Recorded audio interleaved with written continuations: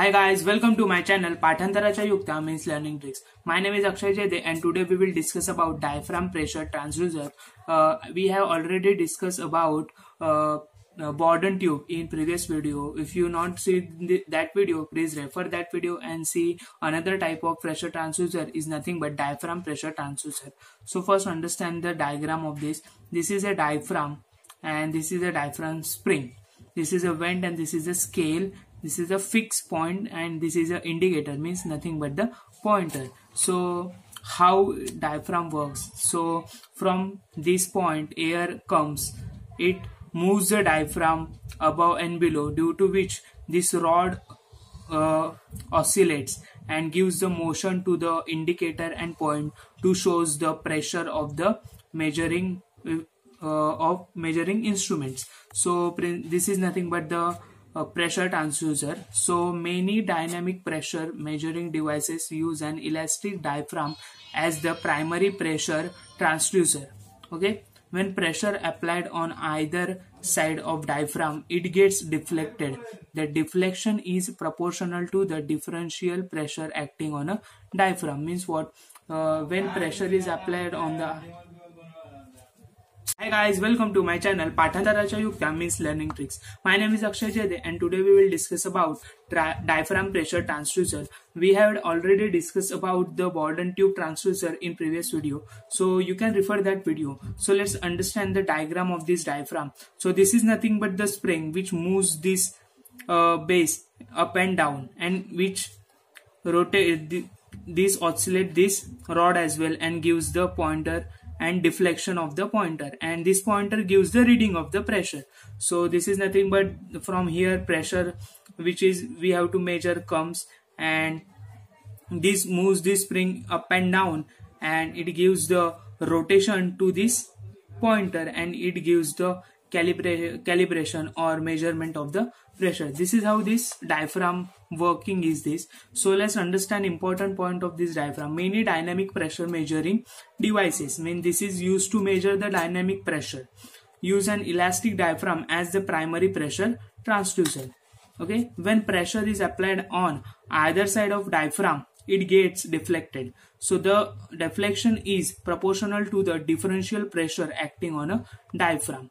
Means deflection is directly proportional to how much pressure is acting on a diaphragm. So third point is this can also be used to measure pressure if pressure on the other side of the diaphragm is either atmospheric or known. Means on other side if there is atmospheric pressure, so we all know that atmospheric pressure is 1 and the pressure which we don't know, so that pressure we can compare with atmospheric pressure and find the unknown pressure. So this is how the meaning of this statement is.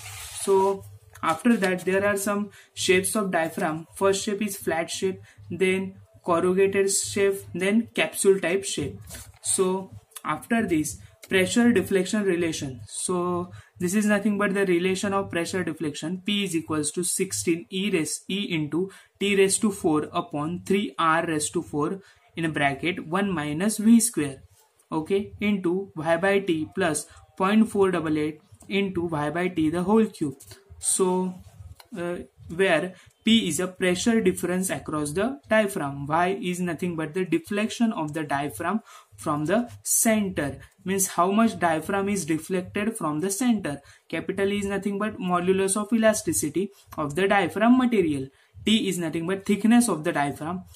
R is nothing but radius of the diaphragm and V is nothing but the Poisson ratio. So Y by T the whole cube can be neglected if small deflection is there. So in some values or in some numerical this term can be neglected if this value is very negligible, means very small. So only after this neglecting this term, so only this much formula remains. Okay, after that we will just see advantages of this transducer. Advantages is this is small and moderate cost, low hysteresis loss and no permanent zero shift. Third, corrosion resistance material can be used. So what is disadvantages of this diaphragm? Difficult to repair and sensitive to shock and vibration. Means this diaphragm also gives sensitiveness, means deflection for shock and vibration as well. means due to that the accuracy of the pressure measurement affected. Okay, after that we will just see another type of transformer or transducer, which nothing but the bellows. So first we will understand the diagram of the bellows. This is nothing but the bellows. This is a spring and this is a sector. This is a pinion, and on which pinion pointer is mounted, and this is a calibrated scale. So how it is work? So from here we apply the pressure which moves this bellow up, down, and this spring gives the linear motion to this sector, and this sector is connected to pinion. As the sector moves, pinion moves, and as we know that pointer is also connected to pinion. Pinion moves and it gives the rotation to the pointer as well, and this is how we can able to measure the pressure which we have to measure. This is how this is the simple working of the bellows. So let's understand the main point of bellows. Bellows are flexible, one piece, longitudinal, expandable and collapsible elastic member consisting of several convolution or folds. Okay, this is nothing but the definition of bellow. Bellow are used for measurement of gauge pressure or vacuum pressure, as well as for measurement of differential pressure. Okay, then after that they are accurate for pressure range up to 3 kilopascal to 100 kilopascal. Bellows are generally made up of brass, stainless steel, phosphorus bronze, monel metal and beryllium copper.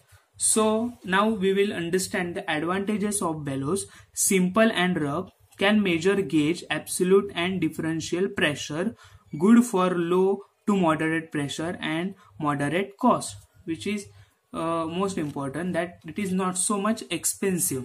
So what is the disadvantages of the bellow? Hysteresis and zero shift problem, need a stiff spring for accurate measurement, not suitable for dynamic pressure measurement due to the mass.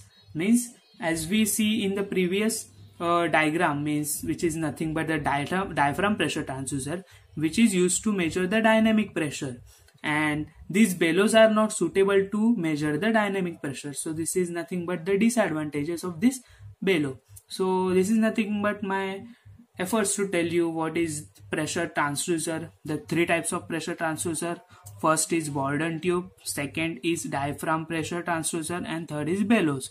So if you like this video, please like, share and subscribe to my channel. Thank you.